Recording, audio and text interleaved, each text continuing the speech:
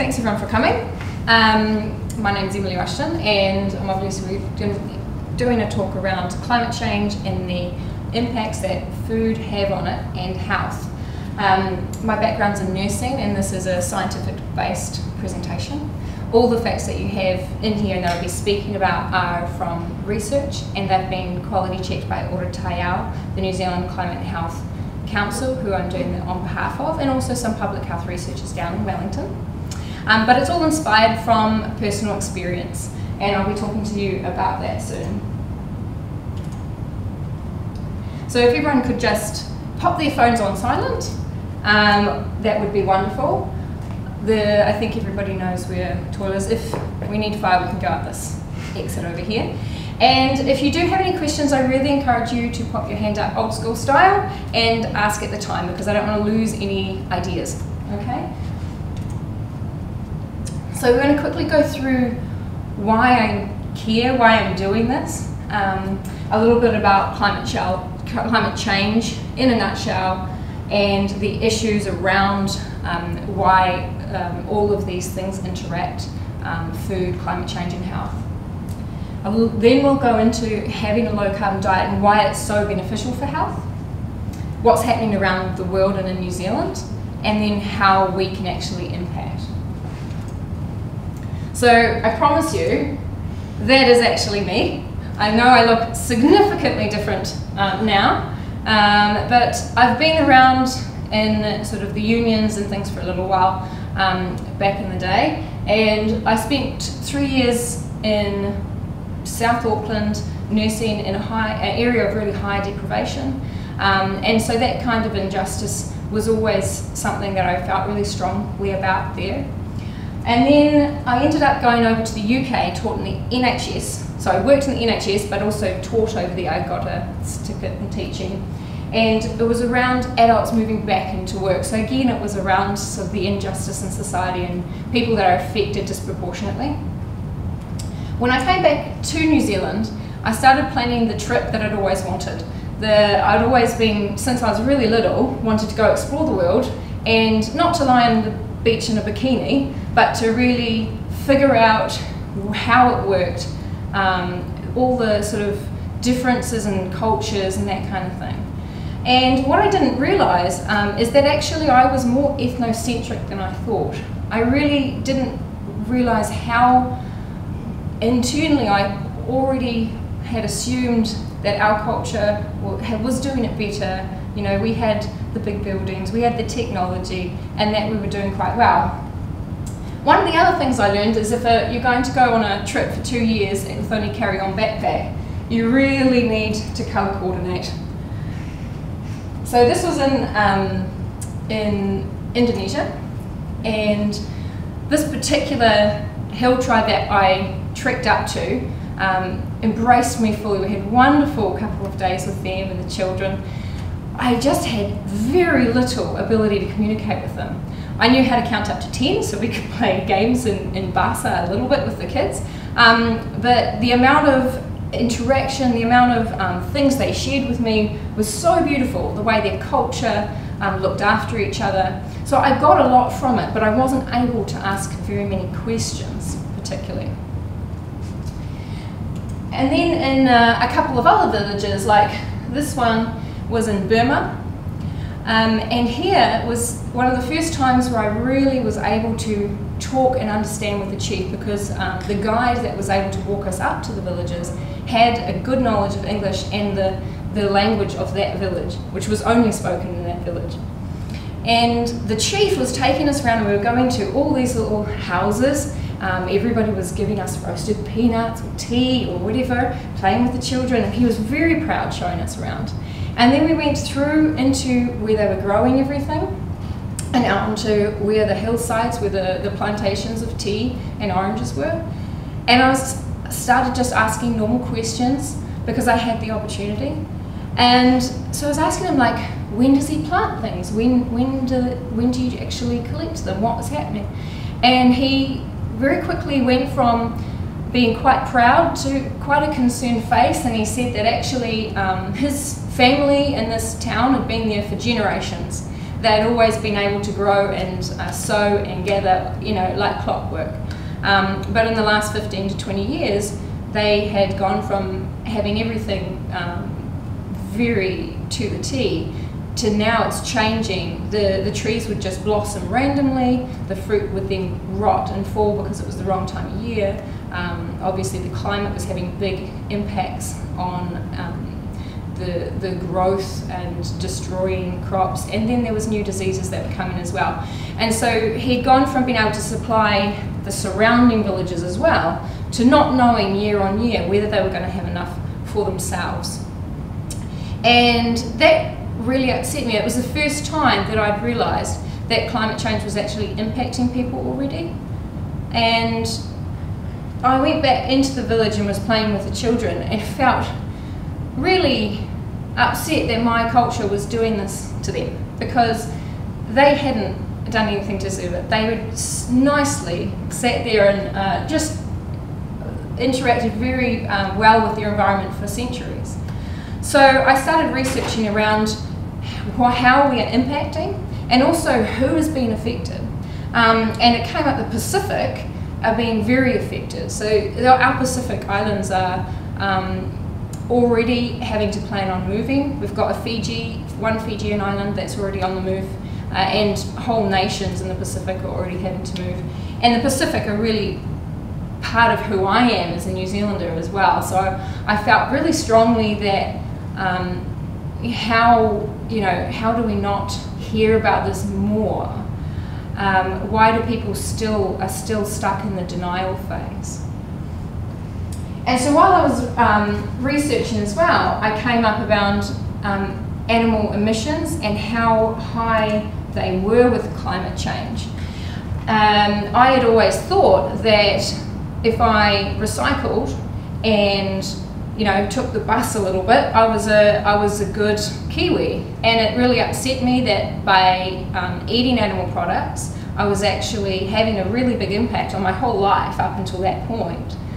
For 28 years, I was having an impact on people elsewhere to the point where they didn't have food security anymore. And that really upset me that I hadn't had that choice because we weren't talking about it and we didn't know. So climate change in a nutshell, if we think about the greenhouse gas effect, so we all sort of understand that we're creating kind of like a blanket. So we've lived in this world in a nice little balanced ecosystem with a thin blanket above us. The sun's come in and bounced out and kept our balance. What we're doing now is we're taking solid objects from underneath the ground or that's on our earth, and we're then basically putting them into gas and increasing that blanket size. So when the light's coming in, it's being trapped, and over time we're warming up. What people, when they are saying you'll hear it around where they're saying, oh, but it's happened before.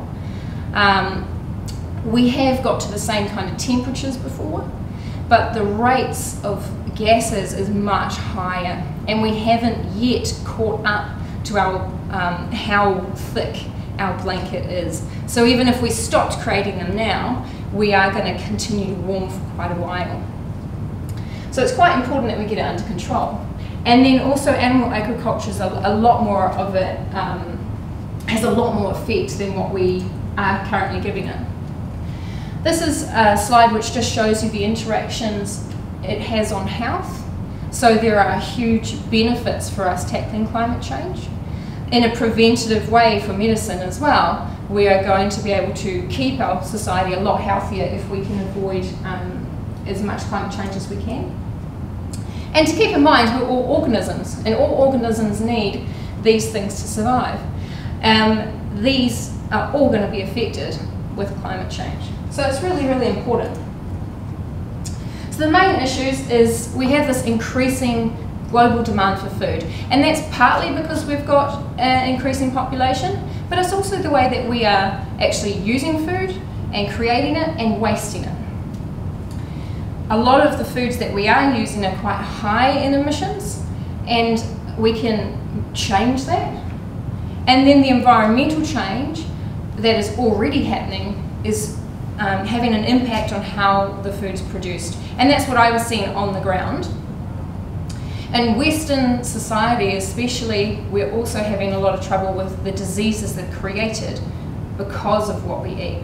So it all sounds quite sad, but we also have all of these things can be fixed by one direction, by one change in food. And so that's quite exciting to me, because quite often, you know, things are a lot more complicated than that. But all of these things, we can just put our energy into one direction, which is why I'm doing what I'm doing now, because I feel like if we are talking about it, you know, that we have the power to change a lot quite quickly. So I've got a video here that I would like to show you, and it's just about 4 minutes long.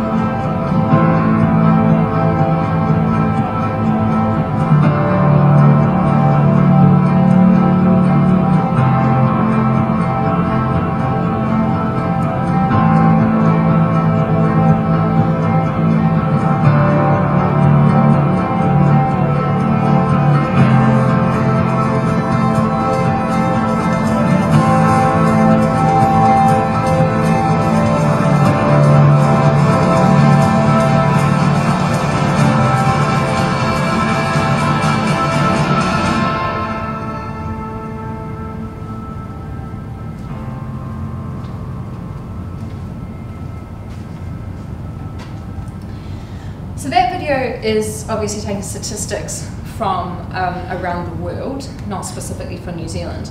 And around the world, like 90% of the world's soy is fed to animals, even if you think about how much soy is sort of tofu and things like that is eaten in Asia, 90% of it is actually fed to animals.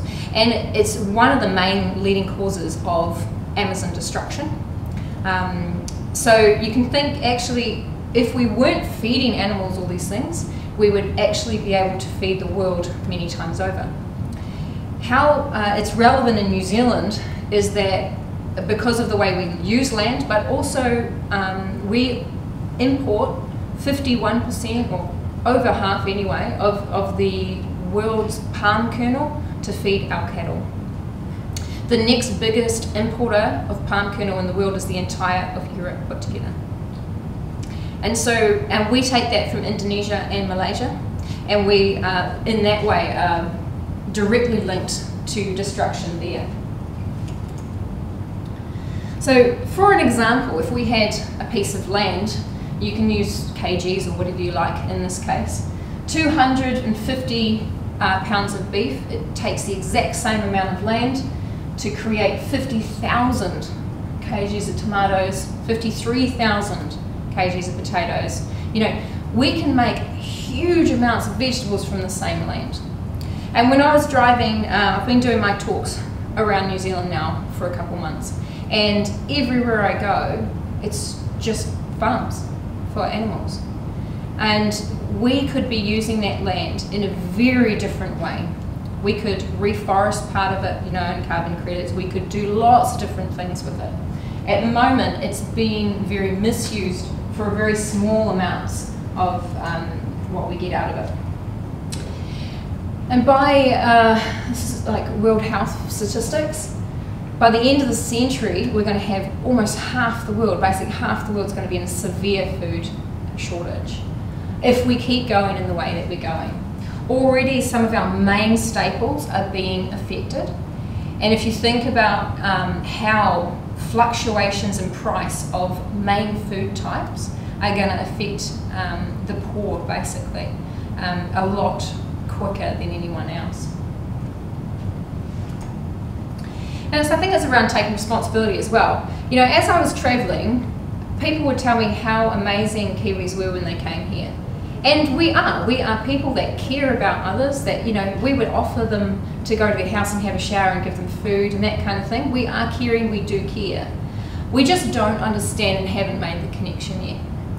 It's a fact that we often, when we're talking about climate change and emissions, we say we're too small, we won't make a difference, and we point our finger over at China. That seems to be our fallback position. Actually, New Zealand has the biggest carbon footprint. We are in the top of the 5%. We are always regularly in the top 10 emitters in the entire world per person. And so we need to be thinking about that and taking responsibility for it, because we are affecting others and that's not fair. And at the moment, we are still growing. Our emissions are still going up. We're also in the bottom 10 in the world regularly for what we're doing about it. So OraTaiao, the New Zealand Climate and Health Council, have 4 things that they're trying to tackle that co-benefit in health. Obviously, there's only 3 up here, but one of them is also coal, which has been left off. So trying to stop coal being used. So we've got increasing active transport like walking and biking, but also public transports. We've got improving housing around insulation and energy efficiency, and then the one that I'm talking about around moving our population to a more plant-based diet because of lowering emissions and how many health benefits that we can gain for our population. And we're not the only ones trying to do something about it. This month, the Netherlands, who are already quite forward-thinking around this, they've changed. Their new one is saying that we should only be eating meat twice a week, and only one of those should be red meat. New Zealand's at the moment is saying no more than 500 grams of red meat per week per person. But the Netherlands is now the first one to be quite hard limit and quite progressive there.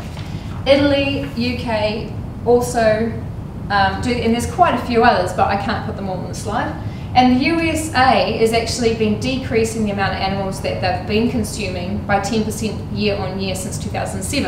And that makes me really excited. Like, if they can do it, we can totally do it, right? So animal agriculture is 18% of the world's emissions. Transport, on the other hand, is 14%. And that includes planes. So it's a lot higher. It also uses massive amount of our resources, and as you saw, we don't get as much out of it. So if you're looking at how much protein we can get from plants from the same amount of resources, you're getting 6 times the amount, okay? So this is a nice pretty picture, but actually is a bit old. So the percentage of New Zealand's emissions as of last year is now 51%. We only have, it's only 3.7% of our GDP. And that money that it's creating is not in any way mitigated for the amount of environmental impacts it has. So the rivers and things that are around farms, only 97% of them can be, only 3% of them can be swum in. 97% are completely really poisoned, actually. And the research that's been done is showing that we can only sustainably use, even if we put all of our environmental strategies in place around our farms, we can only actually keep 30% of the animals on there viably. So we need to reduce them by 70%, or it's going to happen anyway, whether we like it or not. So when we're looking at food, 30% of the emissions come from wasted food. So that's talking about when we are creating them on a farm, everything's growing there, and we get those ugly ones. And we're just going, oh, we don't want a carrot that's got 3 legs. But then we've got the ugly food movement that's happening, and that's quite exciting. It's going to make things cheaper as well. And then once it gets to the supermarket, we also throw things out there. We throw a lot of stuff out there, actually. But France has introduced legislation to make sure that those vegetables and produce goes to homeless people or shelters, that it's not thrown out, and that's something that we could be doing. And then in the home, the statistics are that in a Western society we actually throw away quite a lot as well. The stats in America are around 45% of what people buy they throw away. And we're not far off. If you look at types of food, so out of everything we're eating, 80% of the emissions come directly from animal products. 9% is from rice, and this is the only exception when you're talking about a low carbon diet. It's the only one that's really high from plants. So it's only from wetland rice, rice that's grown in paddy fields. You can grow rice on hills, but I haven't figured out yet which ones are which. So I tend to start swapping out and I'm using pearl barley a lot, and you can make rice salads and all sorts of things out of pearl barley, and it's grown in New Zealand and quite cheap. So if you think about it, we are pretty much feeding the world. If you think about how many people eat meat in the world, in other countries, 11% is the rest. If you take away meat and dairy, basically, 11% and rice, 11% is everything else we're making. So we can considerably reduce our emissions there. Now, I've got a friend that goes dumpster diving every now and again, and I was very skeptical about what I would find. So one night, a couple of weeks ago, I went along to see what was there, and I thought for sure everything's going to be mouldy, you're going to be picking out the tiniest little things, and that wasn't the case at all. We have entire bins outside pretty much every facility that was filled with things that were still edible. There were only a couple of things that were kind of mouldy. Some of the melons were a little bit off, but we got enough food in one trip to feed 12 people over an entire weekend. And it really was quite sickening at the time, especially because the bins are filled with all of the food that's in there is all edible, so you're not even touching things that were disgusting. So it was a real shame. These are some pictures from another one that he did as well. So it's something that we could actually make a big impact on if we change that legislation. So this is just showing New Zealand is in the top category for waste. One way of looking at it, something that you can easily remember, is that a kg of beef is about the same as 100 kilometres of driving. These stats come from New Zealand Beef and Lamb website, so they might be a little bit light, but they're easy to remember. And when you're talking about beef, lamb, deer and goat are fairly similar. So moving on to sort of goat's milk is not going to change anything. So there's a UK study done recently where they got people to do food diaries. And these food diaries, over the course of around about a week, showed, you know, how much emissions were in everybody's food, what they were eating. What they then did is, after they had calculated everyone's emissions, they put them in groups. So they had vegetarian, the plant-based diet is the V, the tiny one at the bottom, and then everyone else was put into groups of, you know, 1/5 of emissions, the higher they went up, and that's why they go up nicely. The two bars is because one is what they would normally eat and one is what they actually ate. Okay, so you can see here the huge difference in diet. So there's a huge ability for us to do that reduction.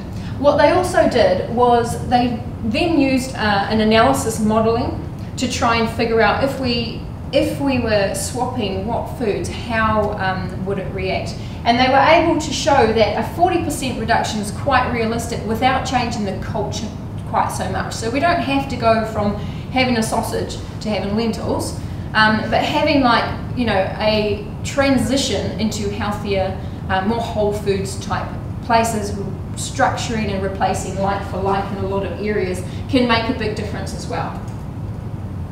We've also got local research that's been saying the same thing, that it's cheaper, it's healthier, and it's lower on emissions. And so they went further to say, you know, if that's the case, why are our institutions not embracing this yet?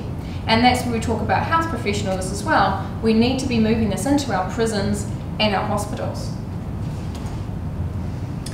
Some new research just recently has also said that if we just halved the meat that we were consuming, that we would actually save a lot of lives and emissions year on year.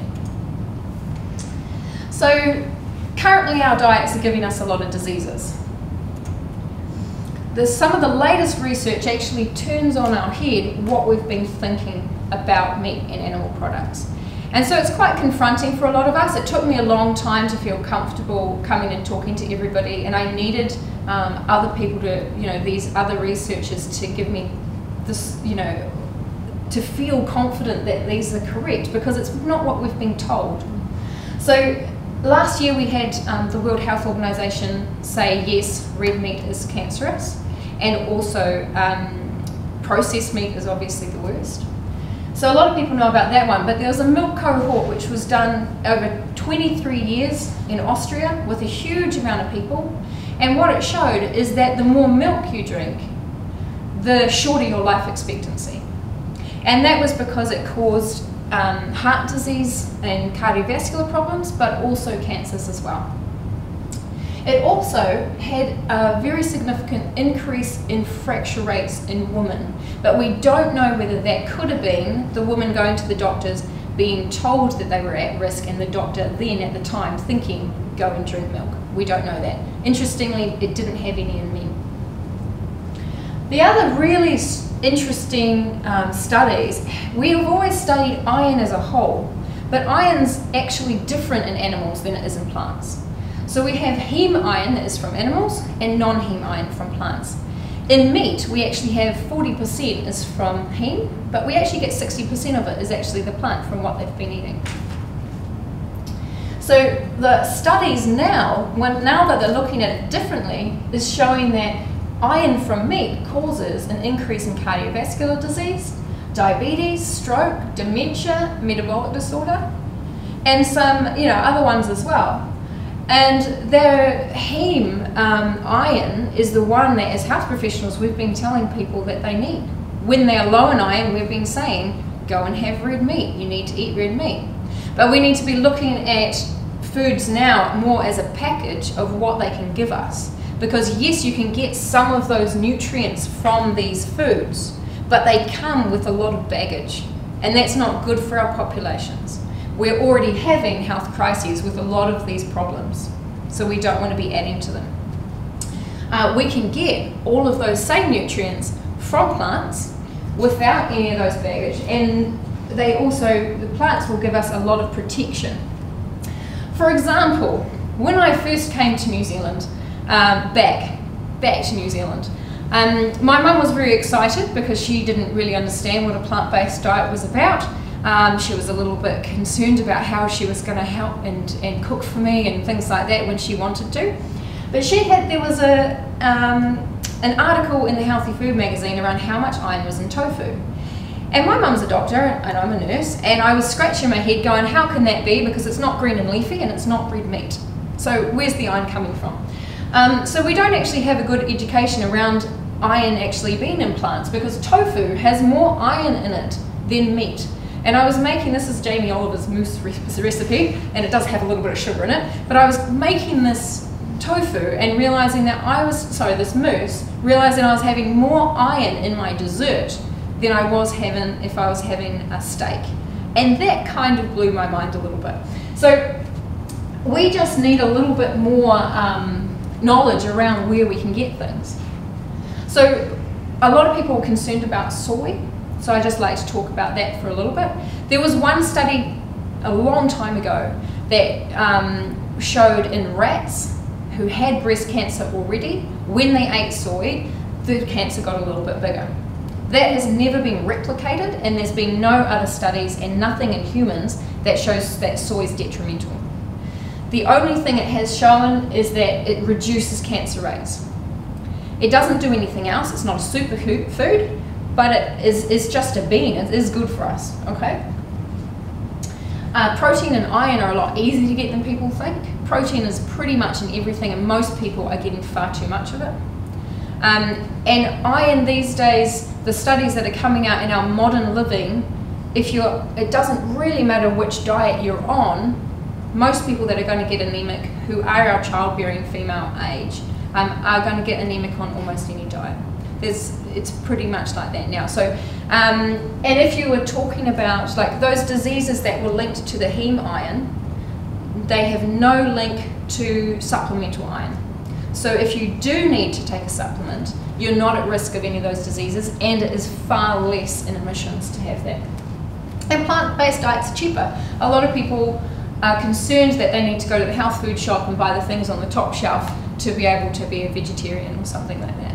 But there's a reason why our poor countries don't eat a lot of meat. It's because it's expensive. So here what I normally would do is we would get you to have a think about practically applying this in your life. Well, what I'd like to do for timing, because we're talking for the video, is think about the meals that you really enjoy, and then Google them. When you go home, Google vegan bolognese or vegan chocolate cake or whatever you like, because there is ways to make absolutely everything without any animal products.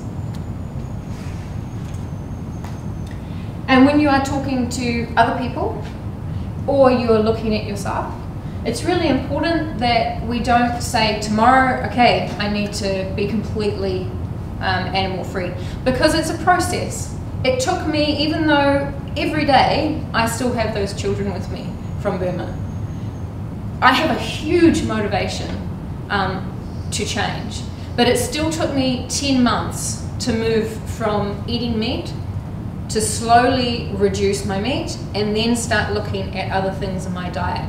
It took me a month to move away from milk. You know, those doing it that way makes it less stressful. It makes it an explorative, exciting move, not scary. Because I'm a foodie, I love food, and actually now I'm able to experiment a lot more and have had some of the best food I've ever had. So some of the things you can do is perhaps like meatless kind of every second day, or even if you just did it once a week, just so that you have one thing that you want to try and start exploring with until you get more comfortable with things. And joining a plant-based interest group is really helpful. So while I was overseas, I joined the New Zealand vegetarian group for a while, and then the vegan group online, a Facebook group. And I was a little bit worried because I thought they were meant to be quite scary, but it turned out they were very friendly. And even though I wasn't there yet, I was able to ask them lots of questions, and I could see lots of recipes, and everybody was posting things. And now I am in New Zealand, I've gone to things like potlucks, and those have given me heaps of food for thought. You can go along and see all the ways that you can actually cook and all the things that you can eat, and it's very exciting. And it's a really good support. And you want to always talk about things in a really positive way. So New Zealand we have this culture where meat is very dominant, and if we don't eat meat, we're not strong or manly, or so I think it's really important that if we are at a barbecue, or even if we're just in our own family, to keep talking about things in a positive way rather than sort of doom and gloom, because we can make a really big change, and people will come on board with that. If we only were looking at someone who was really upset and angry, we wouldn't want to be like them, right? So it's a way of embodying the change that we want them to see and be a part of. And we can do it. The world has done some really amazing things together, and the amount of impact that change in our food system could have, and just even the small changes that you can make in your own lives, is going to make a really big difference. So it's really exciting. Some of the big things that people ask me about is what are we then going to do about our farms. So currently, I think most people are aware, our farmers are in a really bad state. They increased a lot of debt over the last sort of 15 years, but it didn't increase their money. And now we've got a lot of droughts and different things that have happened, and they're getting the low money coming out from the dairy payouts. So we have a lot of farms for sale that aren't being sold. We've got a lot of farmers having to destock their farms. They're in a really bad way. What I've been trying to talk to people around is supporting our farmers to move into something that's more sustainable. So economically, we've got big top economists in the world saying that animal industry is the next coal. It's the next thing that people are going to start divesting from and not wanting a part of when they realise how much it's impacting us. So it's not good for us to be using up all of our land space and only 3.7% of our GDP on something that's going to collapse. And it already is very unsustainable. So moving into, we have this James Cameron is obviously a big famous director. He bought up some land north of Wellington, and he's turned it into an organics farm, which year on year is expanding because of the need. We've also, I know personally of ones that are gone into hazelnuts, avocados, hemp and tea. We're exporting tea to China. We've got soybeans grown in the Waikato, making our own tofu. And down in Southland, they're actually reclaiming some of those dairy lands and turning them back into oats, which was what they used to be. And they're going to be making oat milk specifically from them. So we've got a lot of really positive things that are happening, and I want to really encourage people to support farmers to move into these sustainable areas rather than sort of leaving them out to dry, because that's not going to be helpful to us either. So have a think about what we could do locally, perhaps in your community, in your family, school. Some people have talked about meatless Mondays in their work, getting people to sign up so that it was kind of like a pledge thing. Some people have wanted to be doing potlucks that they might already do with their friends, but doing like an eco theme, and so to get everyone to do vegetarian dishes for a bit. Others have talked about gardening initiatives, because the more fresh produce that you have in your fridge, you're going to use that rather than more processed things. And the more processed something is, you're going to have more emissions associated.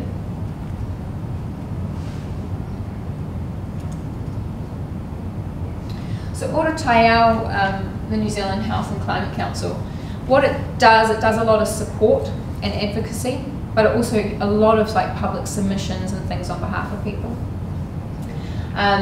If you were looking at wanting to, in your institution or anything, have support around how you could reduce your climate footprint, you can get in touch with us. And we have a lot of links with other international agencies as well.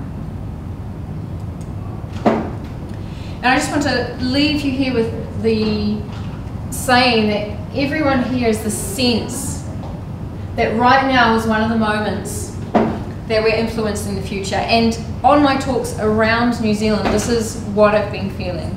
The amount of times in the groups that everybody has wanted more information, been really excited, they've networked and come up with ideas to move forward. And there is a movement happening, and thank you for having me, and thank you for being a part of it.